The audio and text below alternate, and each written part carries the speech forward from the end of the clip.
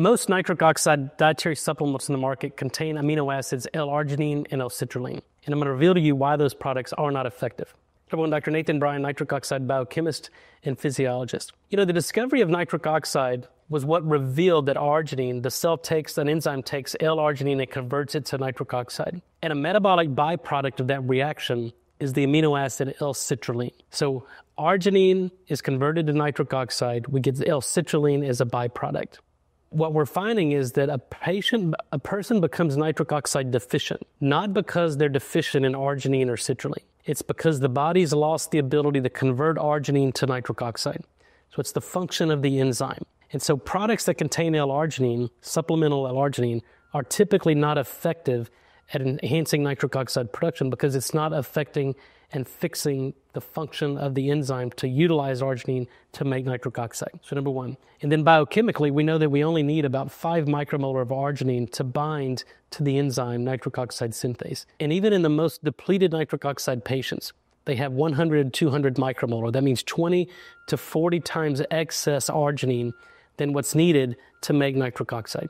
So again, we're never deficient in arginine, and it makes no sense to supplement with L-arginine. And then I hear some people say, well, I prefer L-citrulline. And the people who say this don't understand the basic biochemistry, or the companies who put L-citrulline in their products do not understand the underlying biochemistry.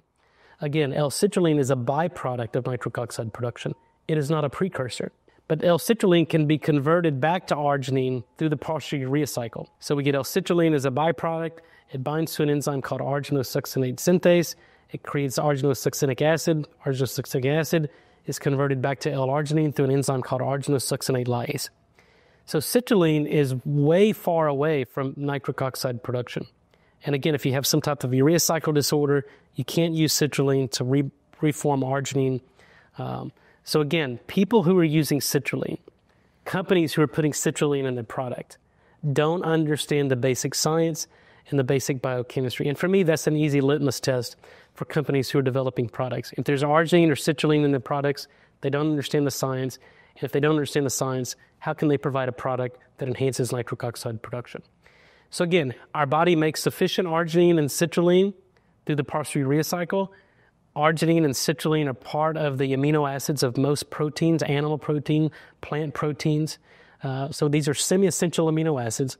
We're never deficient in them. They're never the reason why people are nitric oxide deficient. So it makes no sense to supplement with these products. So save your money. Don't waste your money on arginine, citrulline-based products. Buy products that actually produce nitric oxide gas. If your body can't make it, that's where my product technology comes in.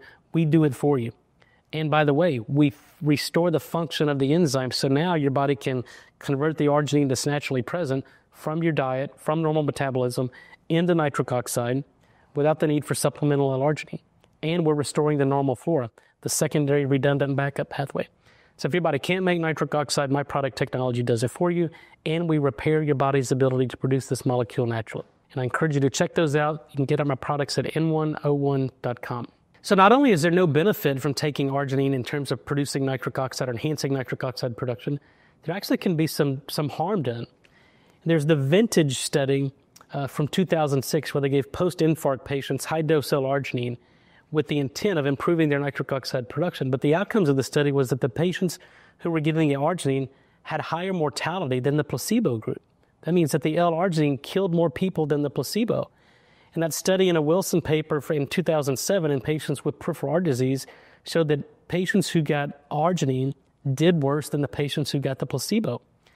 And the conclusions and the interpretations from both those studies that arginine should not be recommended in post-infarct patients or in patients with peripheral artery disease because it provides no benefit and can actually provide harm.